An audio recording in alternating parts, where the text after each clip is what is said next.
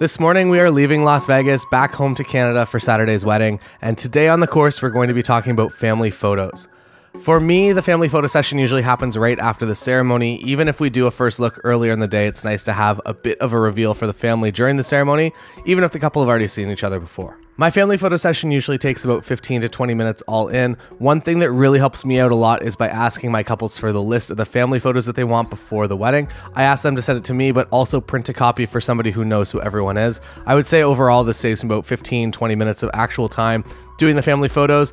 And this way I'm also 100% for sure the family photos that they want. And also if an aunt or a mom steps in and tries to start arranging their own family sessions, you can politely tell them that you need to get the list done first, and it doesn't seem that rude. Asking for the list before also makes you aware of any potential family issues as well. I find having that list usually solves most of those potential issues, so you're not trying to accidentally group up people that just don't get along together due to some sort of family dynamics. For where to actually do the session, I love the shade outdoors.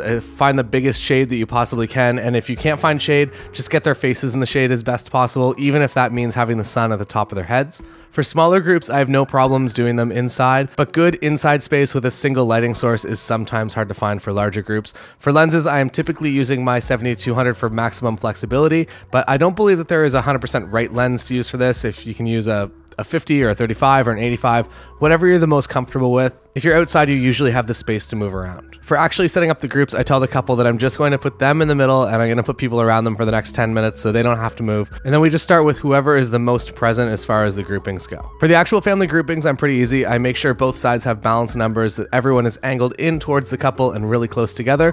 Also take off any sunglasses or glasses that are creating strange reflections. If there's a guest trying to take family photos as well, I ask them to come as close to me as possible and actually shoot over my shoulder. This way everyone at least is looking in my direction.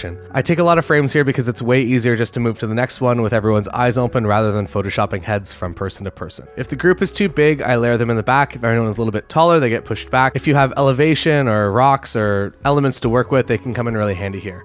If I'm shooting a straight group line, I'm usually shooting at f2.8 at 70 millimeters, a second layer f4, and a third layer f5.6. As with all of my photography, I try to make this process as fast and efficient as possible while also delivering top quality. In this case, everyone wants to get to cocktail hour, so usually that is good motivation to get these done quickly. Thanks for watching today, and I will see you tomorrow on the course.